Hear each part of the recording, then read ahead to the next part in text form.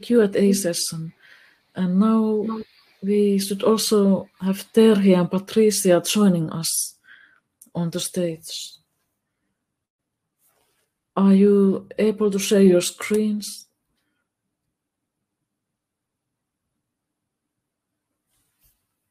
Because we are going to discuss about the governance, API management, and identity management, because you all three brought new viewpoints on this topic. But let's wait to get Terhi and Patricia joining too. By the way, do you have any questions in the meantime for Eric? You are welcome to add to the chat. Okay, now we have Patricia joining. Hi. Oh, Roberto Polli is saying that clap, Eric, always interesting insights. And now we have Terhi joining. So thank you, first of all, for all of three of you. You had really unique insights into the API. And I would like to first ask all of you a question about freedom versus control in relation to the governance and API management and identity management. What is your viewpoint? Would you have more freedom for developers, for teams, or would you be more on the governance side, more stricter control? Let's go in the order speaking. So first Terhi, then Patricia, then Eric.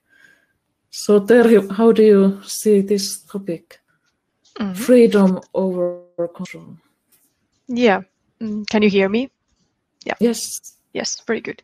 I think it requires a lot of freedom for the developers, but I think the developers should at the same time have a kind of vision or like I don't know, clear direction where we want to like have our APIs. I think it's like, well, more freedom, but at the same time governance. It's really hard to say. It's like a balance. How do you balance these things? Yeah. And Patricia, how do you see the balance between the two? I think you actually do need that balance because you need to give them freedom and make sure that they are compliant. So the governance is always needed. I actually enjoyed a lot the idea of Eric, that having an API that actually can allow you and can help you to control that governance, because then the idea is that they do have the freedom, but you are controlling the way that the things are done to make sure. So if you have an API to control that governance, they do get the freedom, but you have the automatic then governance already in the first stage. So I think you need the balance and you need a way to do it. And I actually liked a lot Eric's idea. So that's the kind of the thin line between control and the freedom. Correct. Eric, how do you see this topic? Yeah, no, I completely agree with Patricia. I mean, in the end, right? I mean, you want them to give as much freedom as you can get away with, right? So that they can do their work in the best possible way for them without doing anything that's a bad idea for the organization. So I think this fine line, and traditionally, I think, right, everything was more slanted towards the idea of constraining teams too much. So I think right now it's really important to try to say, okay, like which rules do we really need and which rules were just in place of some bizarre IT history that we have, but there's really no reason other than, well, this is how we do things around here. So I think if you can separate those things and really check all constraints, basically, right? Whenever a team complains about, we spend a lot of time with this, really carefully have a look, do they need to, and like, is that a reasonable thing to spend time with? Or could we just say, okay, you know, just like, let's do it differently if that works for you. So. Indeed. I have a kind of question.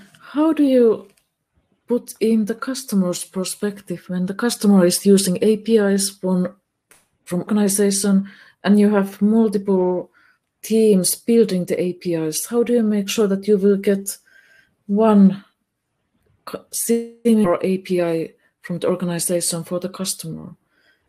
So let's start again with Terhi. How do you ensure kind of the integrity and the similarity of the API from the end user point of view?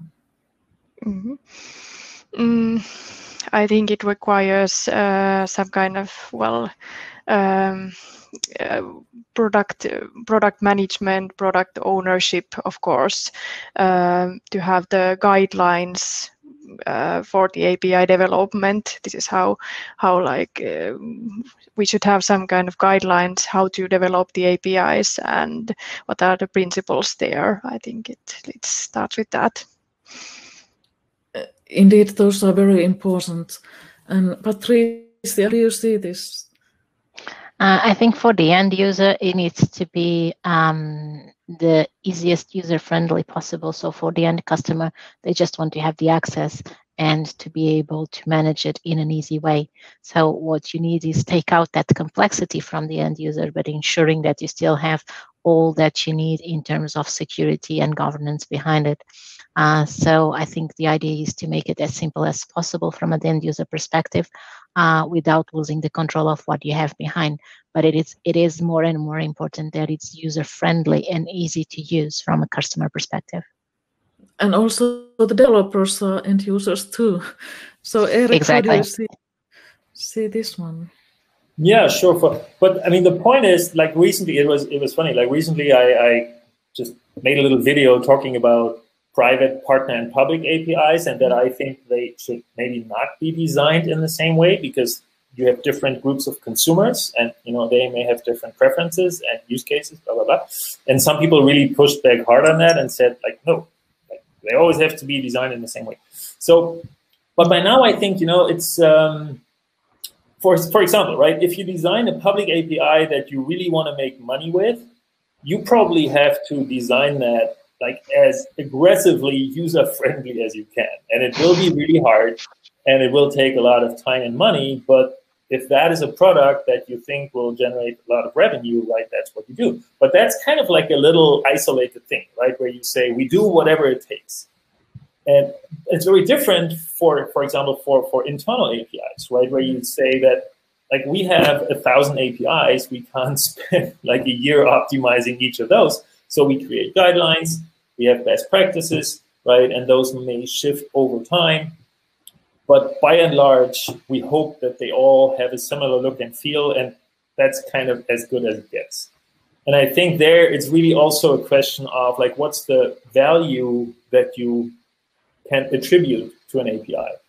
And for those like really singular APIs that will drive a lot of value, I think you will have a very different design exercise than you will have for your tons of kind of back-end APIs that only your internal developers will ever see, and where you probably don't need as much of a refined design to make them useful. That's really true. So the use of the API is kind of the driving thing here. That how much effort you put into the governance. Because I guess the API's internals meant for example, for the user interface only, it's still okay to do it with as much freedom as possible. But once you are dealing with the developer who is outside your organization, then you want to have more stricter governance. I don't know if it's me, but I can't hear Erik. Sorry. That's basically how GraphQL came into existence, right? Where they said, basically it's a backend for front end, right? They said, how can you build the best API for this specific use case, right? An API that feeds our UI. How can we do the best possible API there? And they went through they invented a new API language for this, right?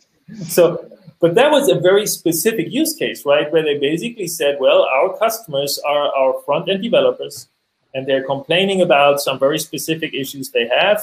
How can we do it right? And that was, I mean, if you could put a number on how much money Facebook spent on developing GraphQL, that's probably a very impressive number. Right?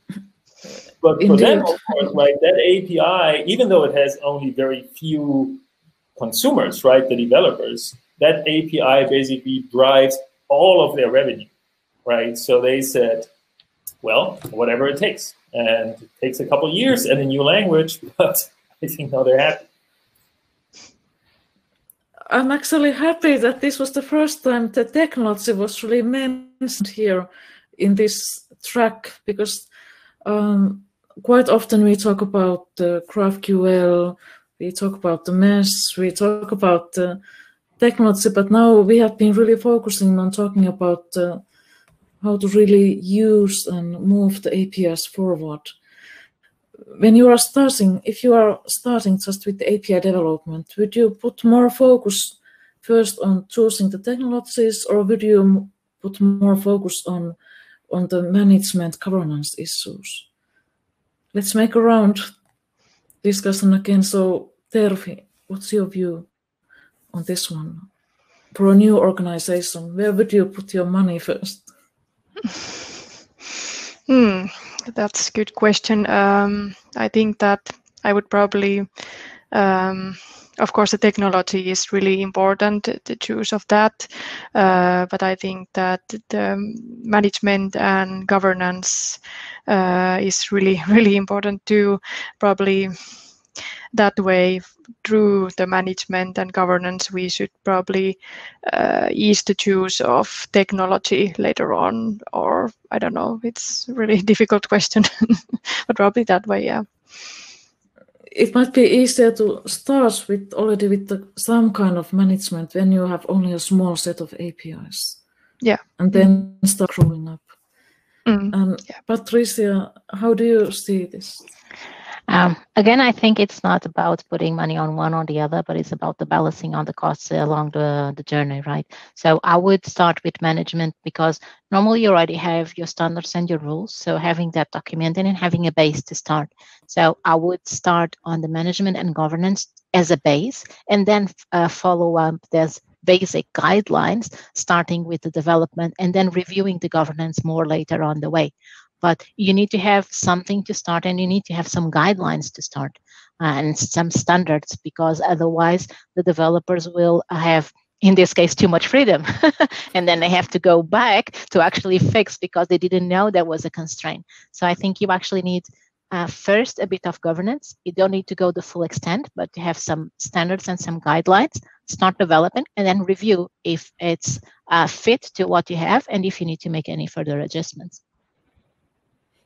That sounds a good way to move forward. Erik, how do you see this? I don't know. I think you first have to look at where you are. So sometimes I think actually the most important place where you would put your initial money and efforts would be culture. To really make sure that teams are willing to share stuff. I mean, sometimes teams are basically aggressively not doing APIs, saying it's like, it's all mine. And teams don't want to use other stuff because they like building their own stuff. And so sometimes I think culture is actually holding back things a lot. So then building APIs, if people don't use APIs, you don't even need to build them. Like there's no point.